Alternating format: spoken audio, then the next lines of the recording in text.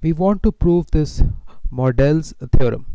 So this theorem says that group of rational points on a non-singular cubic curve, for example an elliptic curve, these are finitely generated. So before we can prove this, we have to define certain notions. So the first notion is that of a height of a rational number. So say we are given a rational number x as m over n. So height of x, you write it like this, capital H of x is maximum of absolute value of m or n. So you take absolute value of numerator and absolute value of denominator and take their maximum. That is considered as height. So the first thing to notice about this height is that there is a finiteness property.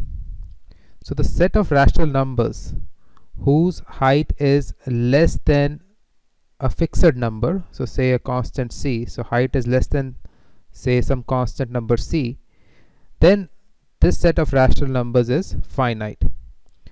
Now this is easy to see. So this is our definition of the height. This is less than a constant, so these are both absolute values, so both are positive integers, and there are only finitely many ways in which you can fill either m or n because they are bounded above, and since they are positive they are bounded below. So there are only finitely many integer choices for both m and n, so therefore you can only construct a finite number of rational numbers out of them. So this is the finiteness property of height. Now we want to transfer this notion to our non-singular cubic or elliptic curve. So say we are given this curve over rationals like this, y square is equal to x cube plus ax square plus bx plus c. Now we put a, b, c as integers. So there is some point p which lies on this curve. So coordinates of this point is x and y. So we want to define the height of this rational point. So there, in this case, we just focus on the first coordinate. So x is a rational number, y is a rational number because this curve is on rationals. So for this, height of the point is defined as height of x, which is a rational number, and we have to obviously talk about the special point that is always given the height 1. Now we talk about the finiteness property on our curve. So this is our set of points lying on the curve. So the points p which satisfy this equation. So x comma y, they are of this form where x and y both have rational coordinates. So we are saying this set is a finite set. Now this is a finite set precisely because for the height you only consider the x coordinate. And now this x will only have finitely many possibilities precisely because of this finiteness property of height. So x has only finite many possibilities. So to every x you put in an x, you can have at most 2 values for y. And since you can have at most 2 values for y, there are only finitely many points which satisfy this equation. So this is the finiteness property on the curve. So another definition we want to make is about small height. So small height is just log of this big height. So notice that this small height is always a positive real number, precisely because h of p, as you can see, is just maximum of numerator or denominator. Since numerator and denominator are both integers, so this will be log of some positive integer because you have absolute values here. So log of positive integer, and the lowest possible integer would be 1, so therefore lowest value is 0, and otherwise it is always positive. So now we talk about height of p plus p0. So to this point p on the curve we add this point p0. So this height of p plus p0, this is less than twice height of p plus kappa naught. So this result we have not proved, we are just stating it.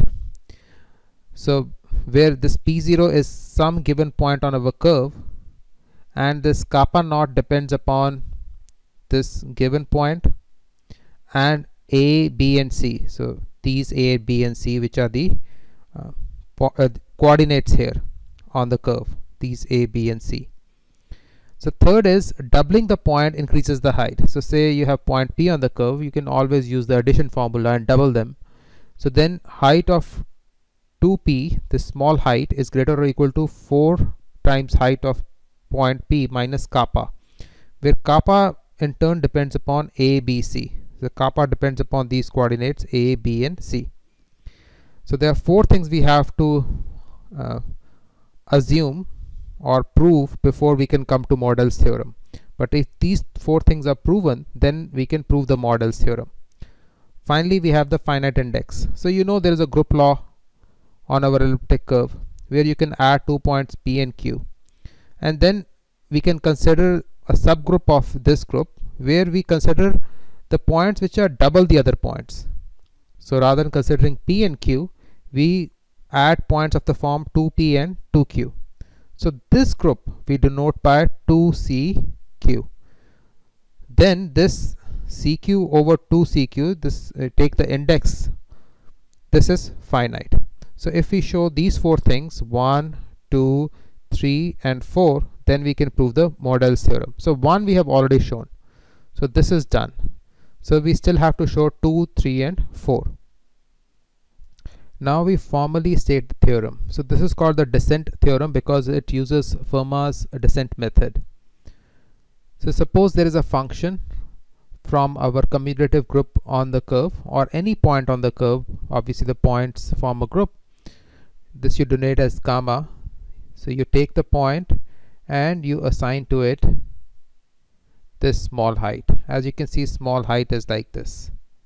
So it lies between 0 and infinity, and it has the following four properties which are just going to copy. This is property 1. Set of points lying on the curve, gamma is just our curve, such that height of the point is less than or equal to c. This is finite. So this is just copying this condition right here.